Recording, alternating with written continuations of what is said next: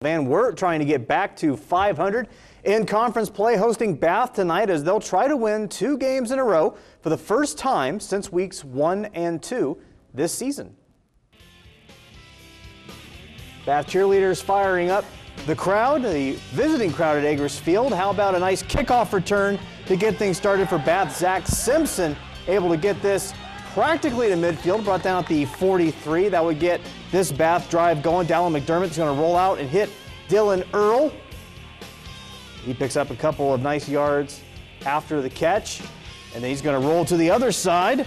And Simpson is there, touchdown. This would culminate a 7-minute drive for Bath, but Van Wert will get the football. They wouldn't take nearly that long to strike. Owen Treese scampering up the right side as he picks up some nice yardage, and then a couple plays later, it's going to be Treese again. Just tucks and runs, and he runs right up the middle, 36 yards to the house. We're all tied up at 7. Bath drive would stall out. Van Wert back on the attack. Treese with the screen to Drew Johnson, and Johnson getting some nice yards on the far side, and this would set up the Treese keeper, shedding tackles, cutting back inside, and takes it in for the touchdown. 13-7, 14-7 at this point, and Van Wert would roll 42-21 over Bath tonight.